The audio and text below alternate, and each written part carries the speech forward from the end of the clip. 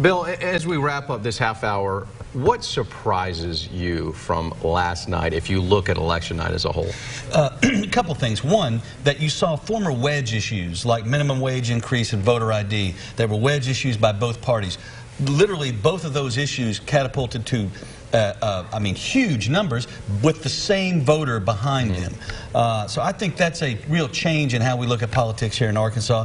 Trump's probably the catalyst behind that change. Second thing is that you saw incumbents on the House of Representatives side defeated in both R's and D's, longtime incumbents. And so for folks who press the term limits issue and things like that, I would just point to the fact that, you know, we do have them. They're called elections and they happen every 2 years. That, I think, is a big issue that will be reverberating in the Capitol today, I promise you. Bill Vickery is not going anywhere. Bill, thank you so much. We appreciate that. Weather on the force now with meteorologist Pat Walker. Pat?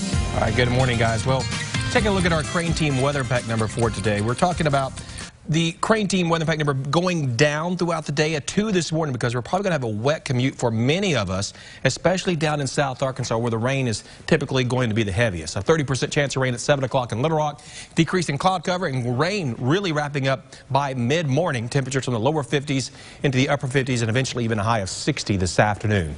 It's 51 in Little Rock now, Searcy's 51, Russellville's 52, Hot Springs at 54, and Pine Bluff at 52. It's 56 in Monticello, but when this rain that's now moving into Bradley County, moves into Monticello, the temperature will drop in Monticello. In Little Rock, south of I-30, we have some light showers. Also back to Benton and East End, some rainfall. North of I-40, though, it looks like things are dry in Pulaski and in Lonoke counties. There are some showers, though, toward the northwest. Going to look at those in just a second. But look at this rain. Right now, Fordyce coming out of Calhoun County into Bradley County and also into Cleveland County. Boy, Fordyce over to Kingsland and eventually maybe Rising's getting heavy rain now, but that thunderstorm is going to be really close there too. And also more thunderstorms coming out of Columbia County into Union County too. And of course back up to the northeast Arkansas, lighter showers and a little light rainfall around Petty Jean Mountain and around Morrilton and moving into Conway too. Well, all right, our rain chance from 7 o'clock onward, just a 30% chance of rain in Little Rock, 60 degrees or high. Tomorrow, much cooler, just a high of 52. Some rain possible in the morning, and also some tomorrow evening going into Friday morning. And Friday will be a breezy, cool day as well with really cold air coming in Friday night. That's your weather on the force. Now, let's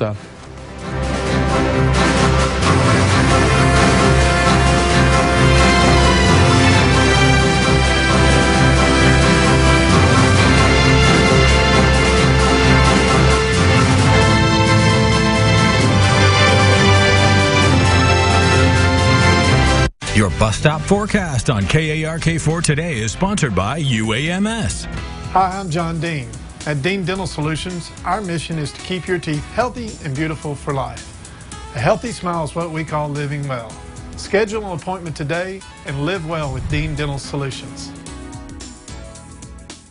It's time to start training for the 2019 Little Rock Marathon. Get yourself ready for the invasion. Start training for the Little Rock Half Marathon now. Sign up at littlerockmarathon.com. He'll be out of this